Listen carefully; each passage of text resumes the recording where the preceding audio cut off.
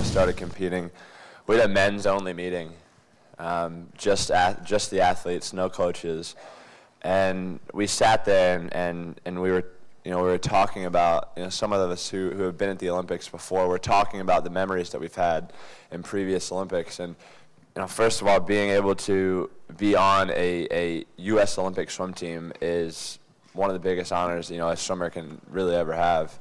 Being able to be as close of a team as we were, it was unbelievable. I'd never seen anything like it. I'd never been a part of a team that was so close in my life. In the pool, on the medal podium, there are tons of memories that I'll have from this, and every single one I'll remember for the rest of my life. I want to be the first Michael Phelps, not the second Mark Spitz. Never once will I ever downplay his accomplishment by any means. What he did still is an amazing feat, and will always be an amazing accomplishment in the swimming world and also the Olympics. Michael, what did you say to your mother when you walked up through the pool of photographers, and how will you celebrate?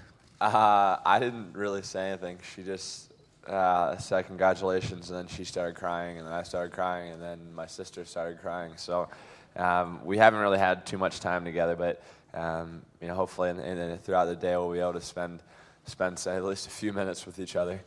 And I'm going to take a vacation where I won't do anything. I'll sit around, and I won't have to go anywhere, be anywhere at a special time. I'll sort of be on my clock and be able to have some fun and hang out with some of my friends. I'm thankful everything turned out, pretty much perfect. From having great teammates, unbelievable teammates, to having in all three of our relays to swim together as one, the 100th of a second, the 100 fly. Every moment that I've had so far in and out of the pool will be with me forever.